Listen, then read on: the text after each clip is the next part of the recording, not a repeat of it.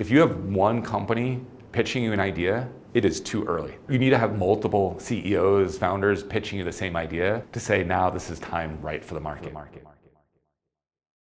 My name is Vinnie Lauria, co-founder of Golden Gate Ventures. Golden Gate Ventures, we're an early stage venture capital fund. Early stage usually means Series A or pre-Series A. We invest in startups that have audacious entrepreneurs. We have over 250 million USD AUM. We've made over 80 investments to date. Notable companies include Caro and Carousel, Stripe and AngelList. We have over 9 unicorns in the portfolio, over 10 exits, 2 IPOs, and over 11 write-offs in the portfolio as well.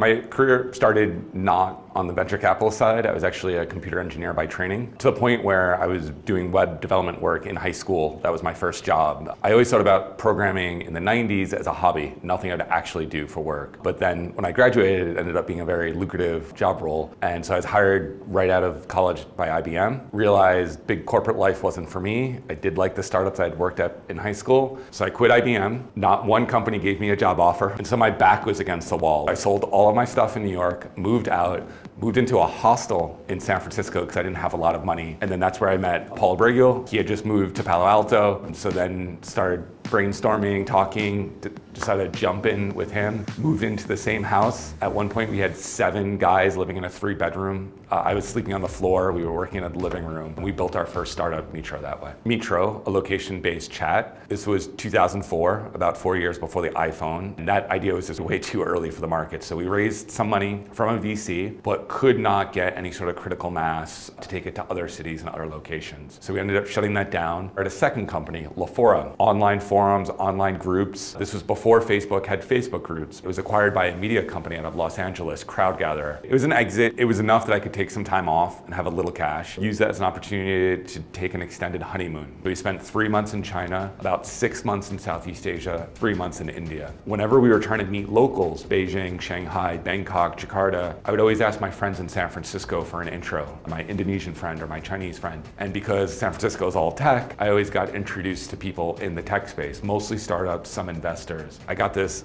accidental cross-section of China, India, Southeast Asia. All were high growth development economies, but the tech was at different maturity. China was super mature, India was maturing, and Southeast Asia was nothing. You know, I had this gut feeling of where the next 10 years is gonna go. Like, I can see it, I can feel it, I can taste it. During this 1-year travel, I met my now long-term work partner, Jeffrey Payne. He kept inviting me back to Singapore over 1 year of being out here. It just started really cementing in that Singapore is this hub physically and logically of Southeast Asia. Paul Brigil, myself, and Jeffrey Payne that came together to co-found Golden Gate Ventures back in 2011.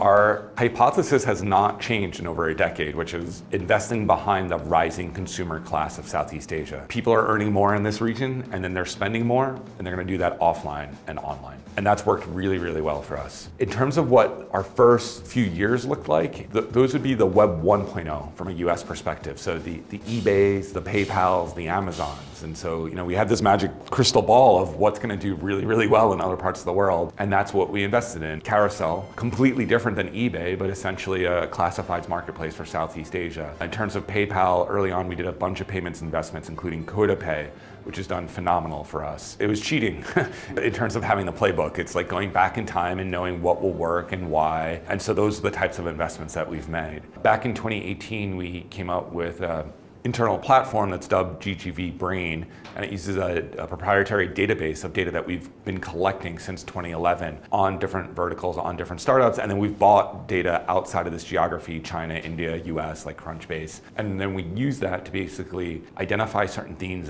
and verticals and cross-reference that with other data to say, is this timed right now? The timing I'm talking about is more around these markets and consumer behavior, what is ready. And there's a few different ways you can do that. The easy way is, as a VC, if you have one company pitching you an idea, it is too early. I've heard VC say this when I was an entrepreneur. I've now learned being on the VC side. You need to have multiple CEOs, founders pitching you the same idea to say, now this is time right for the market. The other sort of behavior data that we can use to really time the market is looking at ratios. What made us decide this is the right time? It's when we use GGV Brain to say, okay, if we look at data of e-commerce purchases as a ratio of offline purchases, which is a smaller percentage, and we look to a market like China, and we rewind the data back to when that ratio is similar, what were verticals being started around that time that were new and unique? Got that data set, fast forwarded to today in China,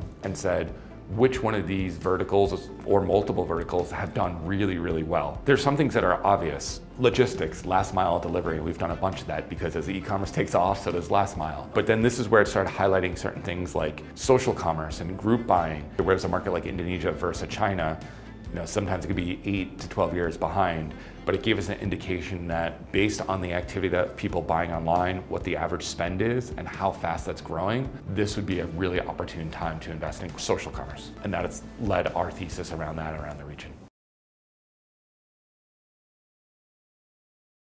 Identifying promising startups back then was a little easier in that the whole ecosystem was smaller. Your ability to literally talk to anybody who's building anything was possible. As a former entrepreneur, it's changed for the good. There is way more competition. There's way more competition between CEOs. There's way more competition between VCs. So capital and doors to knock on is quite exhaustive now. That's great for a founder, for a CEO. What that means is with Golden Gate Ventures is we need to be more thematic, more thesis driven, more outbound driven, where it's not somebody pitching us, it's us saying we want to invest in a certain space and then knocking on every door to find somebody who's working on it. And we spend a lot of time interviewing the management, the CEO, the founding team to say, this is the team we want to back. And we want to know that they're all in and they're going to be making that big jump. Failure, I look at it as it's a good word. Like as a little kid, you can't learn to walk if you're not falling over. So you need to have these failures. You need to be able to learn from these failures, look back, what should I have done differently to get to that next stage? So I look at the same thing with investment. A lot of founders would want to hide that they had a failure behind them. But as somebody who's had my own failure behind and know in Silicon Valley, it's not a bad word,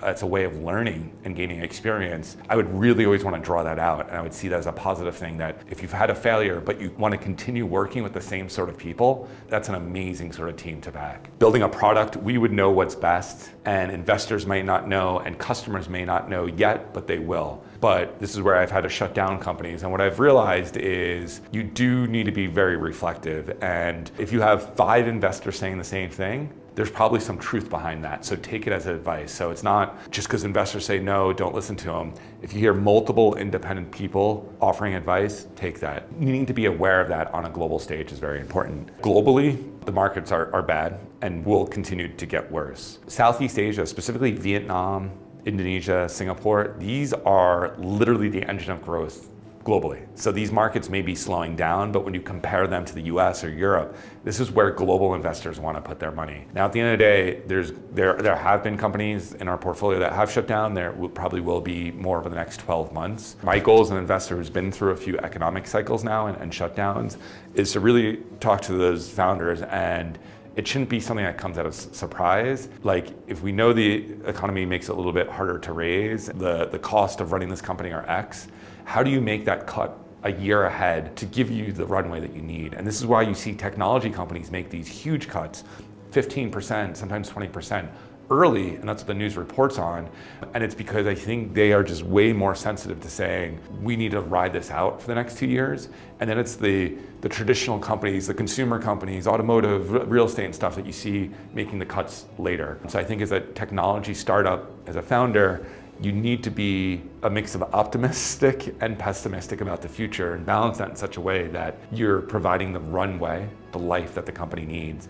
And if you can't, capital-wise, then that may be looking for an exit, a soft landing, they say. That takes 6 months. A number of founders I've met that are like, oh, we're gonna run out of cash and we wanna look for an acquisition, and they have less than 30 days, that's just useless. Minimum 4 months you need to have a conversation like that. And so for any founders out there that's listening, thinking, I don't wanna use the word long-term, but thinking like half a year to a year forward, and what is the company gonna need to do to survive past that is the most important question.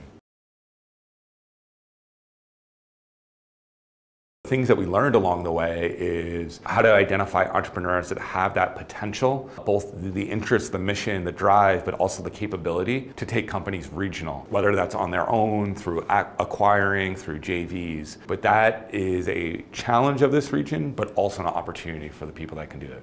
Personally, where do I find value and make the job fun? It's connecting with founders. Like, I feed off that energy. Like, founders just have this raw optimism about changing the world. That's amazing. And for me, the best part of the job is when a founder is at an inflection point and has really difficult decisions to make, and I can help bounce ideas, coach them, advise them through that. And I can tell you there's been a few times where me and a founder are talking about something and they get off the call and they tell my partner, like, that was a really hard call because, you know, Vinnie was throwing all these difficult sort of questions at me. But then give it a week and then they come back and they got this new idea of a new feature or product or a new direction, and come back and we have this brainstorming call. I love that. I love going through that trough the valley and then coming up high, like, and to build that trust so that it's not just I'm an investor on the other side of the table, but I'm there through the rough and the good.